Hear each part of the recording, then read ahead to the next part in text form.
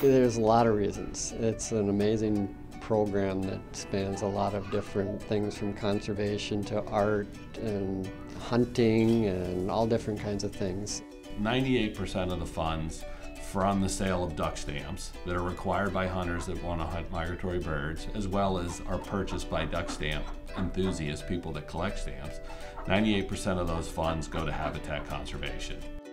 There's 5.5 million acres that have been purchased by the money that's raised by the federal duck stamp, and there was a time when the ducks were almost wiped out by hunting, so it's a wonderful, beneficial program. It's just really important to wetland conservation because it's sort of our way of giving back, and most of that money goes to buy wetlands to provide for the birds. Why it's important to wildlife artists is because if you're a person like me who's not very good self-promoter, you can actually make a name for yourself and get a toehold in the art field by winning this contest. So it can be a really valuable thing for wildlife artists.